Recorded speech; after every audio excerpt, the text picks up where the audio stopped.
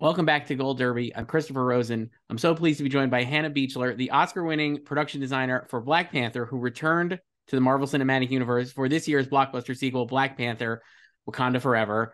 Hannah, thank you so much for doing this. I appreciate it. And I was saying, I love your work. I wanted to start like the movie does with this incredible memorial for T'Challa and by extension Chadwick Boseman. I found the sequence so beautiful. It has an already, I feel like, iconic mural design of T'Challa and Chadwick as T'Challa. It's incredible. It's like I said, it's just an incredible sequence. Where did you start visualizing the celebration of his life, basically, in ways I found just incredibly moving, I guess. Well, it started with Ryan, me, Ryan, and Ruth, I would say, or Ruth, Ryan, and I, started talking about, and with Nate Moore, the producer, started talking about what, Ryan envisioned, first of all, were we going to do something like that? That was a lot of the conversation. And then, yes, we, thinking about sort of when you think about how communities grieve, and myself being from New Orleans, we have the jazz funeral, we have second lines, and grieving is really a celebration as well as mourning. And when you look throughout the diaspora, you find that that's very much the same in many African cultures and Caribbean cultures. So throughout the diaspora, you're finding this way of sort of processional um, and music and the celebration of life along with mourning. So we wanted to do that. We talked to several, experts in West African cultures, and Ryan and Ruth, talked about the wearing the white and what that meant spiritually, sort of the cleansing of white, the how the ancestors come into that color. Have Ancestors Day in New York, and the women wear white. So, and then it was really for me, where is this taking place? And we talked about previously Denai Guerrero's character, where she lived in Golden City, being the general of the Dora Milaje. And I was like, well, she's super traditional. She would live in the oldest part of town, which on the previous movie we had said was North Triangle. When I started to lay out, the country and the capital and the districts, and of course you always kind of have the oldest part of town, right? We wanted to have that in Golden City. So what did that consist of? It was also sort of a place where people could come and remember Bashinga, as we know, the first Panther, which you'll see in the statues on the triangular walls, which we call Triangle Park, being it is North Triangle. And you see Bashinga and his queen with two resting panthers. And then you go inside and you see the rondavel inside, which is meant to be Bashinga's rondavel, although it is influenced by Nelson Mandela's birthplace and the rondavel that he was born in. So, and then we started talking about would there be some type of memorial that the people did, like a mural. We thought about, for instance, when Kobe Bryant passed away tragically, Los Angeles, beautiful murals of him and his daughter went up everywhere. And I think it's another way for people to express their mourning and their grieving. And we wanted to do the same, but we wanted it to be an image of Chadwick, not necessarily of Panther, so we could celebrate the chief, the king, as well as the man. So Brandon Sadler, who was the muralist for Shuri's lab on the first Panther, for the beautiful mural in the middle, and he painted that mural. It took a long time. I think there was a lot of emotion behind it, and to sort of figure out what that was going to be and what that was going to look like. See, we only had a day to do it in the rain.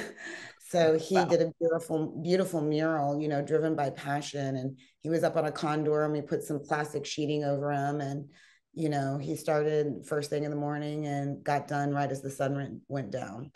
And, and it just turned out beautifully. And And not all the actors knew that was there. So when they came to the set, there was another moment, for them to sort of like take that in. And I think all the extras as well. And that set in itself is a lot about Zimbabwe, which is Denai Guerrero's home country. So that's a lot of the look that's there. Wow. I mean, it's such a, like in the theater and I watched it, it's just like, it's like, I've never heard a theater so silent and like reverence for that scene. And like, just the whole opening is just, it's really beautiful. And like, I mean, that mural is just amazing and all of it is so great. You mentioned like all this detail and stuff. The thing I noticed too, watching the movie is it's so much more. I mean, I thought the scope and everything is so much bigger in this movie. It goes all around the world, under the sea. Obviously, I was just like kind of blown away by that. I guess you mentioned like Golden City. It feels like Golden City is so much more expanded here, right? And like later on that same, I'm assuming it's the same kind of set or whatever is going to get flooded. It gets like flooded out in a big sequence. Or can you talk about like how were you making that? It felt again like so big watching it from a viewing standpoint. I was just like, how am I watching this, right? Like I was kind of like, how did they do this a little bit? How do you build a set like that and have it like literally flood out, or like clearly is flooding? It's not like all VFX, I mean, like I'm sure that it could have been done. So I guess how do you like do that and like make it look so good? Well, it was a giant set on a back lot. We built it. Every building that you see was built. Some of the interiors were done. We had like a restaurant and a dentist office. We had Denai Guerrero's home. We had the Wakandan architects, which said Wakandan architects, Jack Kirby and Hannah Beachler. And we also had in the window of the architects, we had 3D printed the original buildings that were in Secret Wars, and made them about 3 foot and put them in the window. So Jack Kirby. And we had a coffee shop and a bookstore, and a flower shop that was Muslim huts, that were hand carved. So, we wanted to make it a real neighborhood and we needed all of those things. And we actually did flood it. So we built a wear wall through the buildings, all the way around the set. And our special effects person, Dan Sudik, put 2 ginormous tanks. To give you an idea, I could stand inside of the valve. Wow. That opened up. It was like a 6-foot valve. So I think each tank was maybe over a little over 500,000 gallons of water, that dispersed in 11 seconds. So they flooded it several times, and that little town held up like a champ. And so yeah, all of that was practical. And I was in the water, the extras were in the water, of course, stunt people. Yeah. And then they're saved by the scarab beetle, and a little bit of that was done practically of the lift. And so it was all practical. And then when you see Little Rivertown, where Namor walks out of the water, that was a new piece of Golden City that wasn't there before. And it sort of is like the marketplace where the people of Little Rivertown come and sell their wares. They come by boat because they're the river, they're purveyors of the river. And of course, we love to explode things. So, Namor gets a bunch of strikes at him on the shores of that. But that was essentially a giant tank. We went into the ground and made an 80-foot by 60-foot, 10-foot tank. And then we made wear walls around that and the entire set, which were built up to 4 feet so we could flood it. So it was basically 14 feet of water. And I got to boat around in it, so that was fun. I had a stick and a boat, and I was like, let me check this out. So that was fun. It was another giant set. We flooded the tribal council. Several tens of thousands of gallons came into the window. We built that on a wear wall. So we added the fire when you see Michael B in the ancestral plane. I hope I'm not spoiling anything. Yeah. And we flooded these sets practically. We built tanks on Namor's set. We put things in the water. We had other tanks, of course, 20-foot tanks that were about 80 foot in diameter that all the actors would practice swimming and diving in. I went in it and worked with a free diver and breathing and just to feel the pressure as you go down to 20 feet. Ryan was in it every day. It was so warm that everybody wanted to be in it. We did all our tests in it. We put Namor's throne, Megalodon jaw in it. The scene where they're giving birth to Namor, that's practical in the tank, shot practically. And all the stuff you see in Telecon of the people underwater is shot practically. in the tank as well. So we built a lot of set pieces to go in the water, and that was a new experience. Yeah, certainly. And again, it's unbelievable when you're watching, because I'm just like, again, I was like totally buying in that all this is like real, even though it's like obviously a superhero movie. How do you, when you're building stuff and building sets that you know are going to go in water, is there something you have to do differently? I mean, obviously probably from like a water perspective, but how visually it looks, because so much of this is shot like we're underwater, right? Like Namor is underwater. So like how do you think about that and how you're building the set so it shows up on camera and like to me in the audience like it looks awesome? So how do you get from that point to the final product, I guess? We did a lot of tests of different materials, different colors. And I think the first thing we wanted to do was color tests. Red drops out at a certain point, and Namor's throne room is red. And we had to see like, what is the practicality of that? And then how do we, decide how that red is going to work within the story terms. So we put down a lot of stuff to test like sealants and things like boring stuff like that, to see how to build, because it was new to most of us. And we had some kerfuffles every now and again, but you work through those things. And so it was super exciting, because it was big. It's really big. You're craning giant things down into the water, and you've got your water grips that are helping it come in. And so there was a lot of testing, a lot of studying, a lot of trying to understand where they lived in the ocean, how deep down it was. And we went back and forth about how dark is it, how light is it, how much can you see, talking to experts about like, you see sort of the whale come out of the blue. And that you don't have that much visibility. So we wanted to keep that reality and keep that tangible for people. But we also we wanted to see the beautiful world. So we created lighting. How are they lighting down, down under, so you can see all the beautiful things. So that was a consideration of talking about bioluminescence and how can you use that, and what's the technology that they, created to use that, fiber optics. And of course they're, Namor is Namor, so he might steal some fiber optics to create a system within his own community. So we did a lot of hard sci-fi as well. That's awesome. The other, away from the water, you also are launching Riri Williams and Ironheart here, and you have her incredible. So that's more landlocked, which is great, and you have her incredible garage, I guess, where she's like doing all her experiments, and I just love that entire set, and that sequence is so cool, obviously, and like.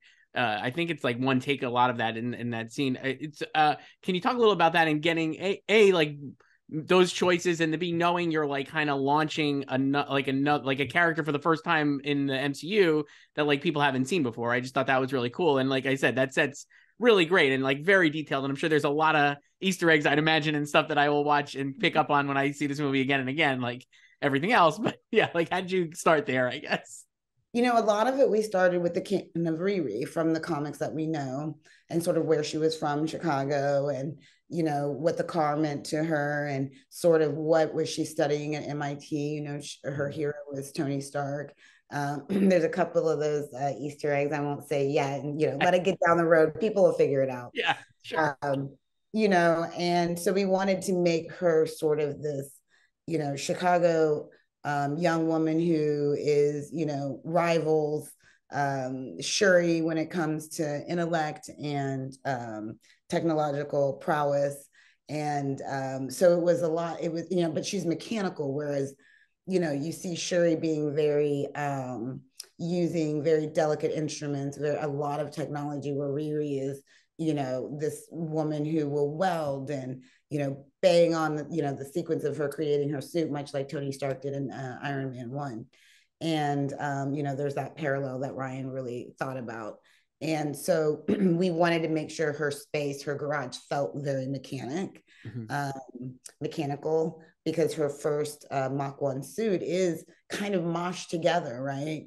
And so you'll see like the finer things, like the 3D printers, and she's making things that seem everyday, but out of materials that aren't usually used. So we have all the welding shop, the 3D printers, her little hangout area, and then the car, and then of course the suit, the Mach 1.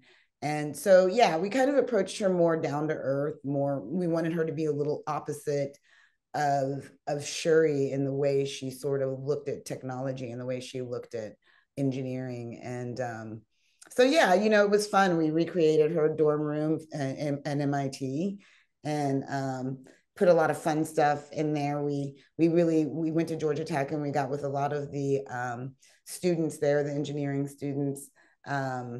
And they were in the mechanic students, and they were great, and they kind of talked to us about what the plans would look like, and you know, let us borrow some of their little gadgets and stuff to put all around her room. And so I don't know, maybe you'll see it again. I don't know, I can't say definitely much. I'll definitely see it again. I don't think I can say much about what all of those things become. Yeah, that's fine.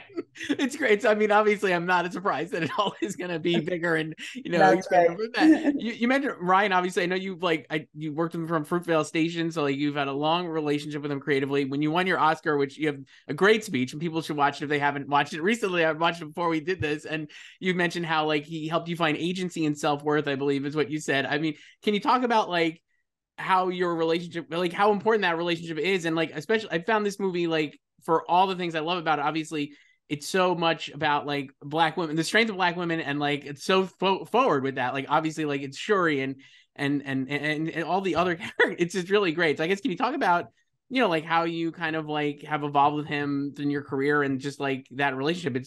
It's wonderful. I feel like he does, I mean, I'm to stop rambling, but I feel like he behind the scenes he works with a lot of, you know, strong Black women and great Black women, and then making a movie about them also is like great, and like such a even another step forward for him as a filmmaker. So I guess like what was your experiences like from that aspect? I guess, you know, he has his own Dora Malaysia, Melage, right? He's got his Kingsguard. yeah. So you know, it's been 10 years. This past summer was 10 years since Fruitvale Station, since I met Ryan, which time flies.